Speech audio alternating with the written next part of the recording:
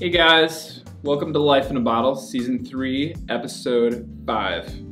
I'm Cody Foster, and this is the 2016 Chateau Musar Rouge. The cépage, the blend of the grapes, it's not published, but it's usually roughly 1/3 Cabernet Sauvignon, 1/3 Cinsault, and 1/3 Carignan. Where are we? We are in the Middle East. We're in Lebanon, and we are specifically in the Bekaa Valley. The wine itself is made 2 hours away in Gazir, and this has sometimes presented logistical challenges for this winery. Lebanon has a history of being war-torn, and having a vineyard 2 hours away from the vineyard, from the winery, that is, has sometimes made things interesting. But this family has soldiered forward and continued to make this wine almost without interruption since 1930, which is pretty crazy. So this estate is legendary. I've heard other sommeliers compare Chateau Musar to Bordeaux, Southern Rhone, like a Châteauneuf-du-Pape, and even to Lopez Heredia, but I find it's kind of almost an amalgamation of those things and really just its own utterly unique thing. It's very singularly Chateau Musar. In fact, I remember it must have been 5 or 6 years ago. I was with a buddy, Mark Ancona, at Fat Cat Wine Co. in Norwalk, and I had blind tasted Mark on an older bottle of Chateau Musar. And Mark is a good taster, we'll say that.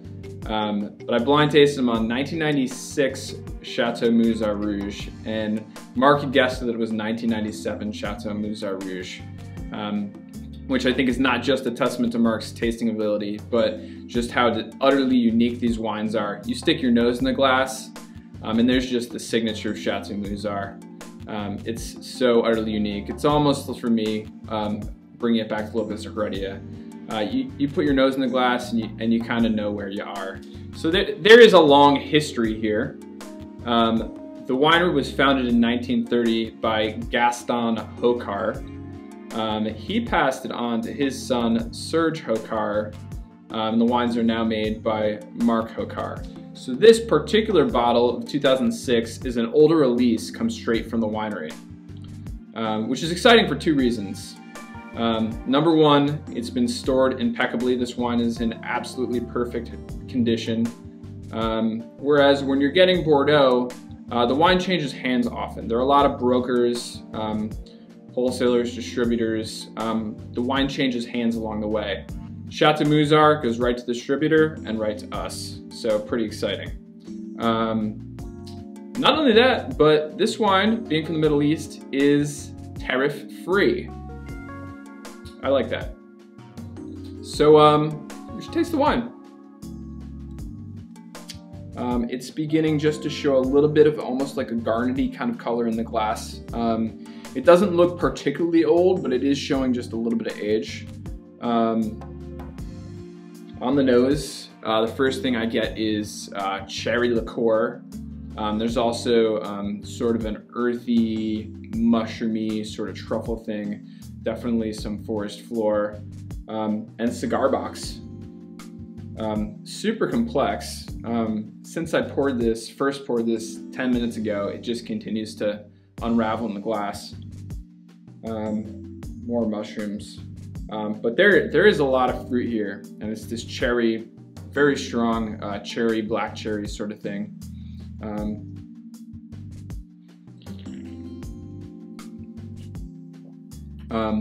On the palate, still lots of fruit here. And I will say, this is developing. This is beginning to show its age. This definitely tastes like a wine that has spent some time in cellar and been cellared well. There is tannin, but it's not ripping tannin. It's a little bit softer, a little more velvety. It's definitely been tamed since this wine was made in 2006. In fact, the reason this is coming to market now is because when it came time to release this vintage, the winery decided that it needed more time in cellar. So they held it longer. Normally this wine would come to the market, say 5 years after the vintage. Well, 2006, we're, quick math, 15 years later, and it's in a sweet spot right now. But I don't think this is going anywhere anytime soon. I think it has a long life ahead of it. Chateau Musar, it's a little bit tough to judge the trajectory, but I would say at least 10 more years from today, 2021, this year. So what to pair it with? It's definitely good for meat. I'm thinking lamb, lamb gyro, lamb shawarma.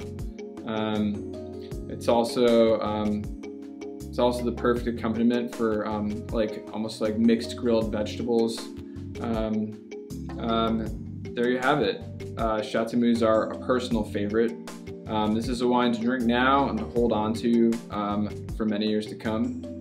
And I think based on how special this wine is, the price is really very reasonable. This is world-class stuff from the only legendary estate in Lebanon.